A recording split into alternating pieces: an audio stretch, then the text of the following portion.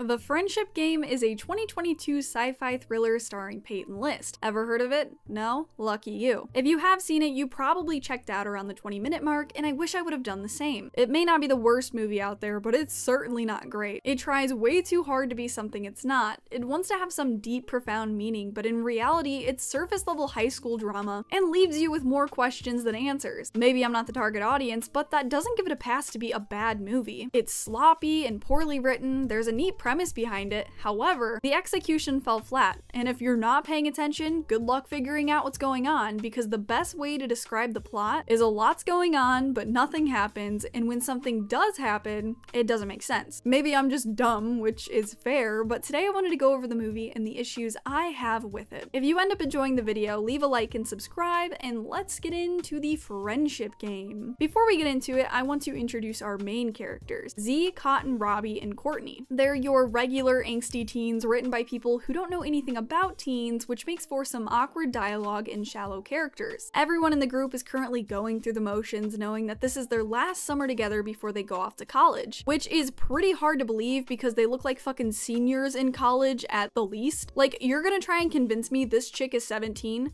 No. Can we please stop casting middle-aged men and women to play teenagers in movies? So it begins with Cotton and Z at a garage sale, and they walk up to this cryptic lady who's about one pitch away from sounding like Gollum, speaking in riddles and shit. She tries to sell them this game that will supposedly test their friendship, and if their friendship doesn't survive, then neither will they. Instead of being like, this lady's fucking weird, let's get out of here, they end up buying it because Cotton wants to see if this will prove they will stay friends when they separate for school. I wish we had more lore on the game because we never find out how it works or why it does what it does. Is it a demon, a god, a malevolent spirit? Who knows? The movie likes making you ask questions but never comes back to explain anything, like why is this character important? Or why does this happen? Why are they acting this way? What we do know about the game is that you put your hand on it and tell it your deepest desire, but you have to be honest, and the only way they can win the game is by staying friends after it tests you. While they're playing, we are introduced to this little creep named Kyle who's been hacking into Cotton's webcam and recording her every move. He's even watching while all of them play the game together. It's a weird plot device that doesn't matter and is only in the movie for something later. This is also where I want to mention that from here on out, the movie breaks into 3 timelines. One is in the room where they play the game, the other is going to be at a party, and the third is what happens after the party. We're going to see the events played out from each friend's perspective, and it sounds interesting in theory, but they do a terrible job of executing it. Cotton goes first, and she desires to be able to break out of the reality of life. She doesn't want the group to stray away from each other, worried that if they get caught up in college, work, or end up having kids, they'll miss out on life and be miserable. We never learn much of anything about the characters besides basic level stuff. Z's dramatic and pops pills, and her dad left town due to his addiction. Cotton is angsty and wants to run away because she's afraid of being stagnant. Robbie's a douche with a bad haircut, and Courtney,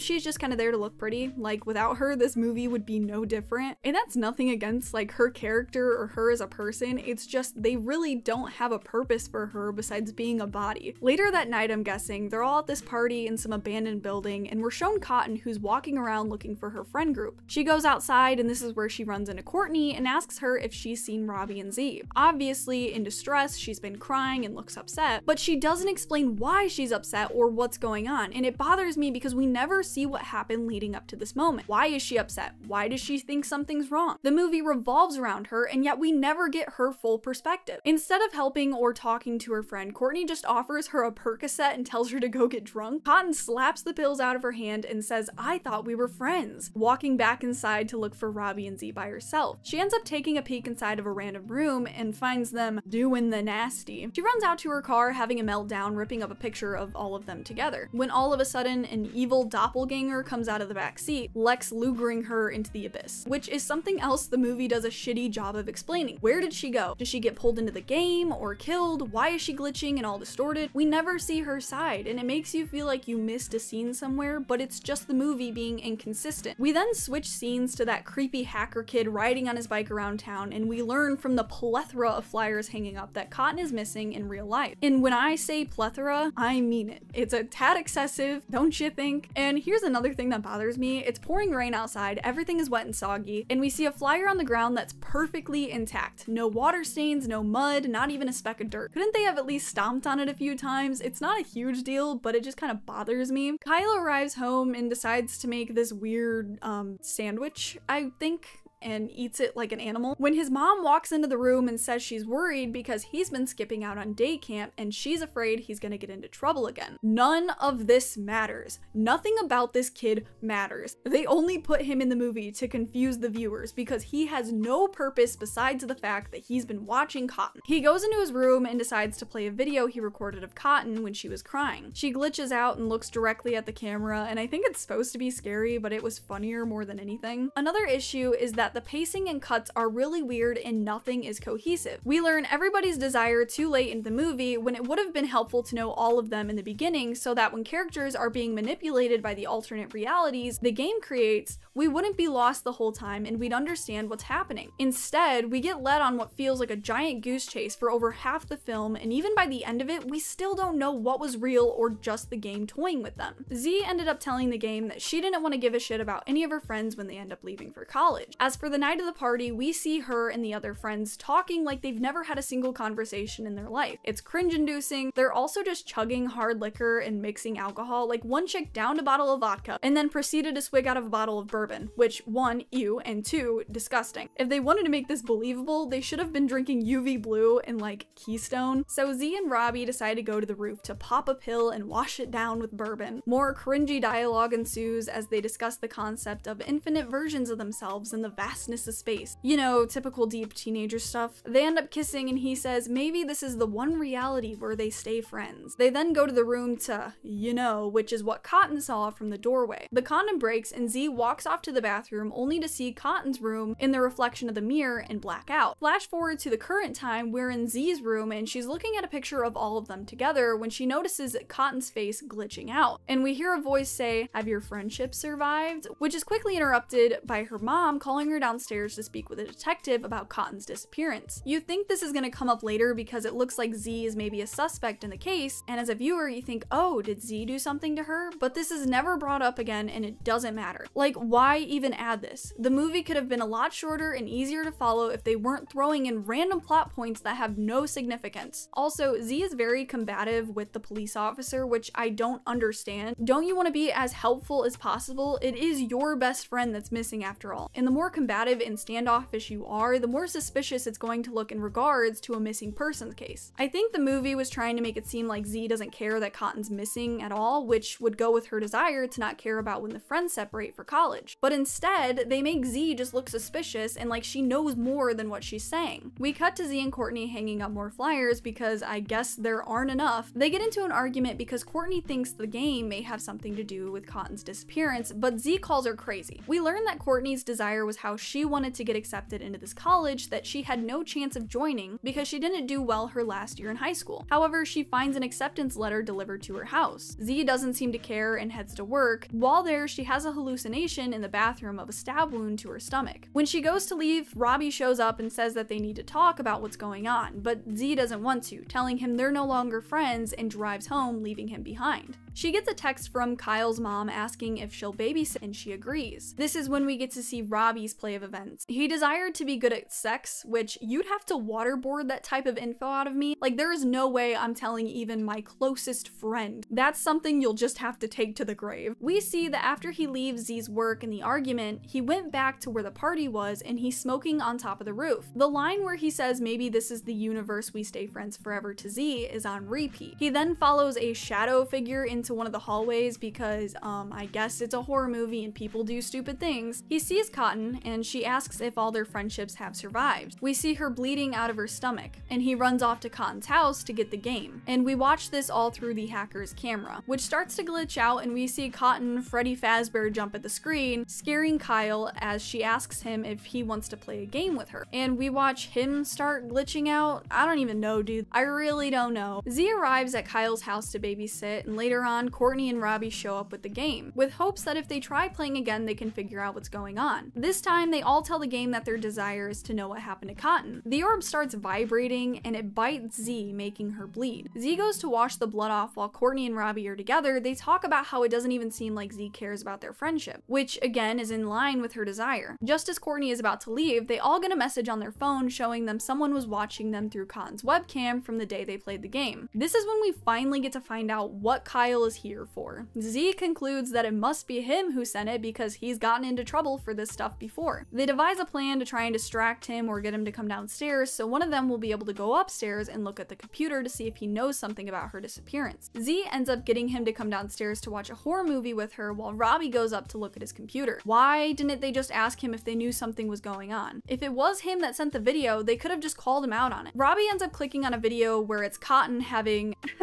with someone. A Kyle doppelganger pops out and says she was one of his favorites too. Care to elaborate on that one, Kyle? While downstairs, Z looks over at the table and sees the game vibrating again. She asks Kyle if he sees it too, but he's too busy glitching out. I guess the boys upstairs are bonding because Kyle says how he loves how private Cotton was, and Robbie says she's always been that way. It's towards the end of the video, and we see Cotton and Rob both get out of the bed. So this is when we learn that Robbie took Cotton to Pound Town and just forgot about it, saying that he doesn't remember doing that. We never find out if this is what he did or if it was just something the game did to fuck with his head. He runs downstairs and tells Z that Cotton left town because it was her who walked in on them having sex. She asks if he was sleeping with her too, but instead of answering, he tells her that sometimes when he does things, it doesn't feel like him. She says, "Robbie, you're scaring me," and he flips out saying he's not Robbie anymore and to call him Rob. They hear a scream from the bathroom and run to see Courtney crying because she just saw Cotton in the mirror. Z yells at Robbie, "Don't fucking call me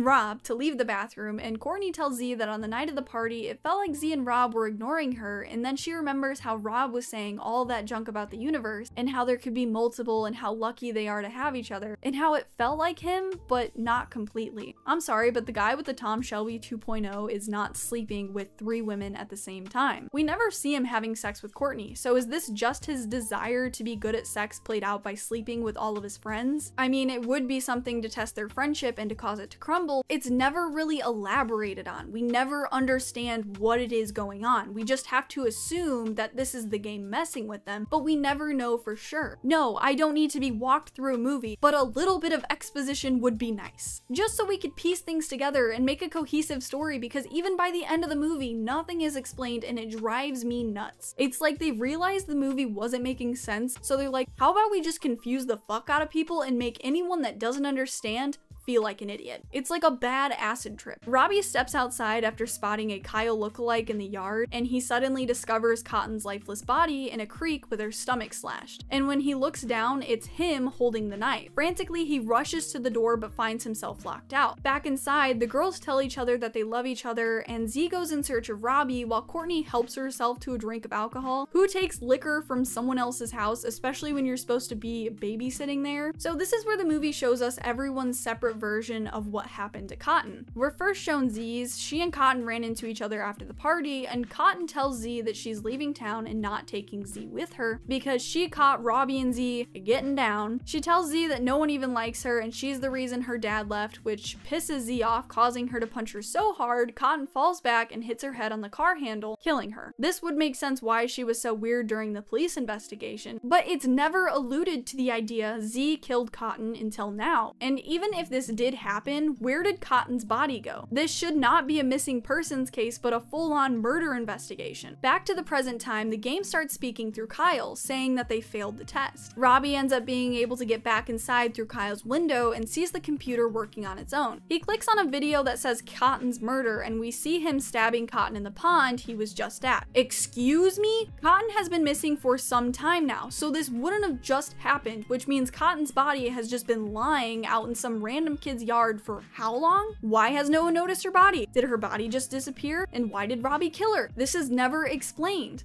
Now Robbie is glitching like Kyle and Cotton is transported out to the pond. Is this Robbie or is it an evil doppelganger? Now Courtney looks at her phone where a video of Cotton is playing, talking about how it's Courtney's fault she died, because in her timeline, Cotton OD'd on the pills that Courtney tried handing her during the party. But we never see this like how we saw Z or Robbie kill Cotton. And if you go back, we know that Cotton asks her for the pills, but Cotton never takes them from her. She just walks away after slapping them out of her hand. So again, if she committed the S word, Why in the current time has no one found her body? Courtney hears knocking on the patio door and goes to let Robbie in, and he stabs her. Z runs into the kitchen and sees everything that's happening and runs away. And instead of running outside, she fucking runs up the stairs. Like, what? Robbie ends up being able to get on top of her when she says, "No, Robbie, we're best friends." She sees Cotton behind him, and this is her turn to get transported into the Nether, where she and Cotton are talking about how they both let each other down, and Z apologizes for what she did. And I guess it works because we're then teleported back in time to the yard sale in the beginning. This time around though, they don't end up buying the game, saying they don't need to test their friendship. They walk off to the car where the rest of the friends are waiting, and Cotton asks Z what her deepest desire is.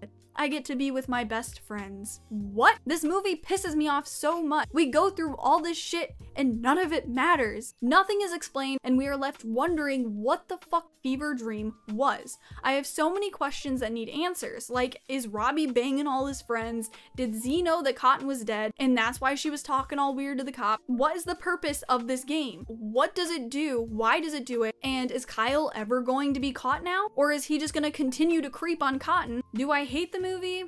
I don't know. I'm still debating. I just feel like I needed to talk about it because I'm not the only person who feels this way either. It's like in every review I read, people were searching for answers and trying to make it make sense, but were left just as confused as I was. The movie felt like it could have been a Goosebumps episode, and if I'm being honest with you, I like the idea of the movie itself. It just sucks that the people in charge didn't do a good job of executing it. Anyway, thank you for listening to me rant about this. If you liked the video, leave a like and subscribe if you made it this far, and I hope you have an amazing day. Goodbye.